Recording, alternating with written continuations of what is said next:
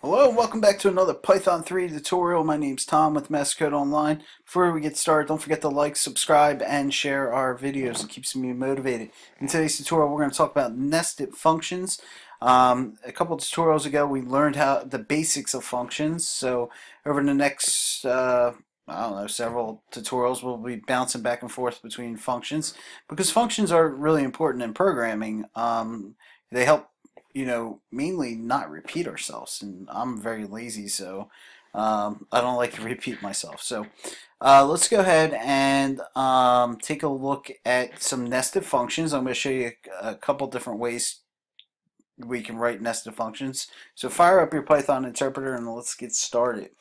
The first thing we're going to do is define a function. So define number. We're not going to pass any parameters. And what we're going to do is create a local variable. If you remember that from our previous tutorial, it's a local variable. And now we're going to create a new function inside here. We're going to define that function. And we're going to say addition. And we're going to pass a parameter as a is equal to a. So it's a position parameter.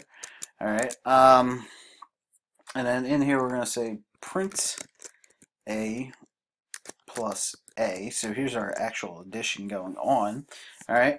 Then we're going to come down here and we're going to return this function inside this function. So we're just going to say addition like that. And then we're going to come down and call our containing function. And there we go. We got 20. All right. So a right here is getting passed as a parameter here in addition. And it's going to print a plus a, which is 20, and that is returned here, and then we just call number. So that is like the basic of all basic nested functions.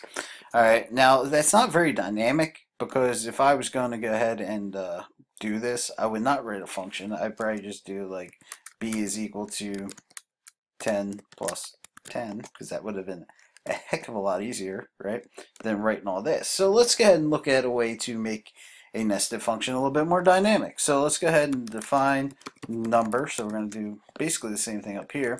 We're going to pass a parameter this time of a. All right, and then we're going to define our addition function inside here, and we're going to do another positional parameter of a is equal to a. And down here, we're going to go ahead and print a plus a. All right, and then we're going to call addition.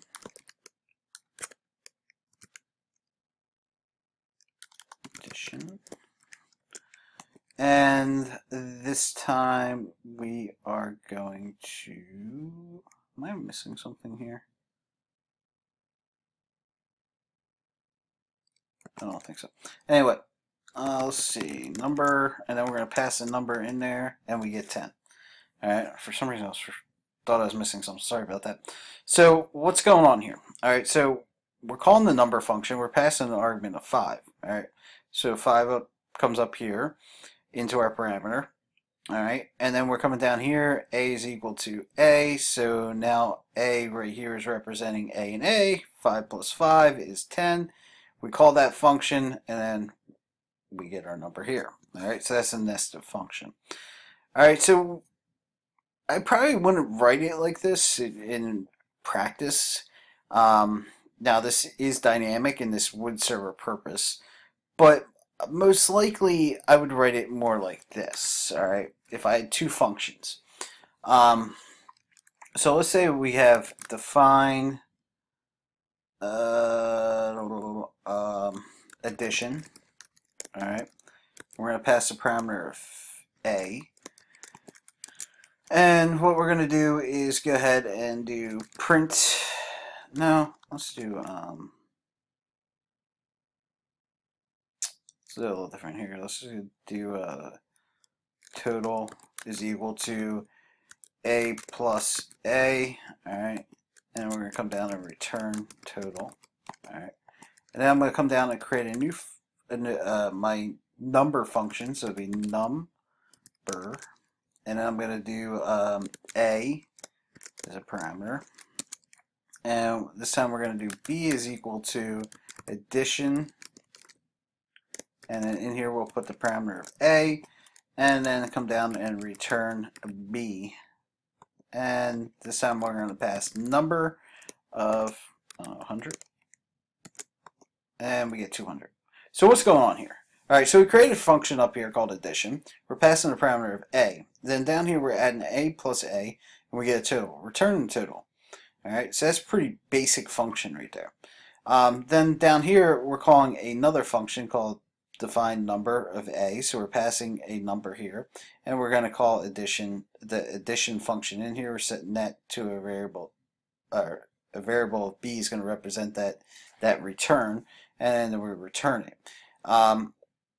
Most likely this is more the way I would write it than the other previous two steps, but hey, that's me. But now you see there's three different, or at least a minimum of three different ways for you to write a function and get the same answer.